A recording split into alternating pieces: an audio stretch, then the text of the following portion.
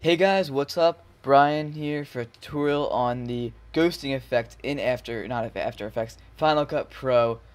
This is what it will look like when it's done. Just a pretty simple effect. Looks like there's kind of a ghost. I used this for a video about a year ago, and this is the footage. So it's not new, fresh footage. It's pretty old footage, but this should be your final result.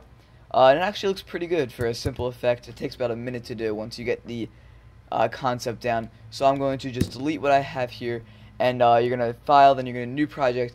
I already have my project open, so I'm not going to do that. Then you would import your clips, so you go to import, then files, and pick whatever you want. But my clips are already in here, so I don't need to do that.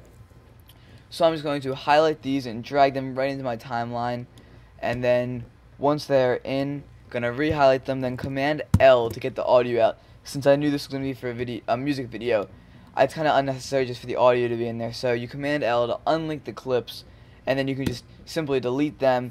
Then you have these two just like this. And the two shots that I have here is when you're filming this, you're going to want to film just a kind of a background plain shot with no action.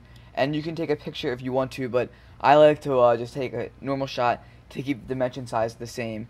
And you can always slow-mo it if you aren't satisfied with it. And then the shot of your ghost shot. Then you're going to this is extremely easy. You're just gonna put this over top of this in the V2, and I think this is a little bit. I cut this a little bit early, so you're gonna make sure your cuts line up here.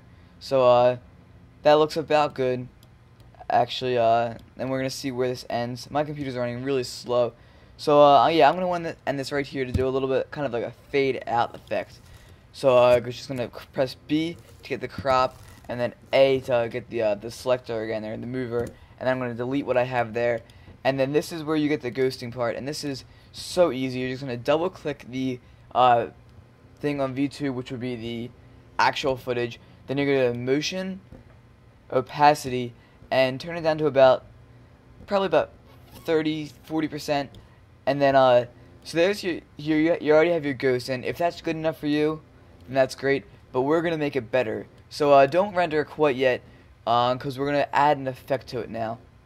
And in the effects, you're gonna go to video filters and glow. And the thing that I add is gloom, because if you add glow, it adds a glow not just to the ghost but to the whole image, and it just doesn't end up looking good. But the gloom softens it a little bit more, and it just makes it a little bit better. So you're gonna go to gloom. If you want to mess around, you can go to filters and mess around a little bit, but I think it usually looks pretty good off the default. So that's basically it. I'm gonna add one more thing, and that's gonna be like kind of like a fade in and fade out, so it kind of looks more ghost-like, like he appears out of the blue. So we're gonna press P for the pen tool, and then we're gonna go kind of set a fade in just for this clip, and that way he just fades into the shot. Make sure that looks good. Maybe a little bit slower, and then we're gonna do the same thing with a fade out, and that's basically it. We're gonna render this out. Hopefully it's nice and fast. My computer's running pretty slow, so it might take some time. But okay, about 6 minutes. I think I might just cancel this out just to show you the fade in effect. But or I might fast forward it. So I'm gonna start the fast forwarding now.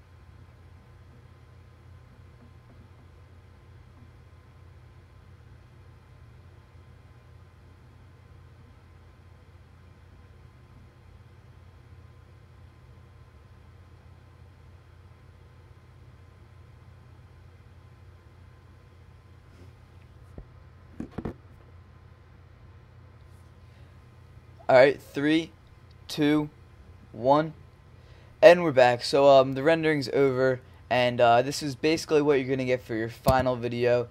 So it's gonna be like that. It's gonna be a fade in, and this was kind of awkward. This is what I was talking about in the beginning when it was kind of awkward, but I kind of didn't cut it, but it's alright. It's just a tutorial.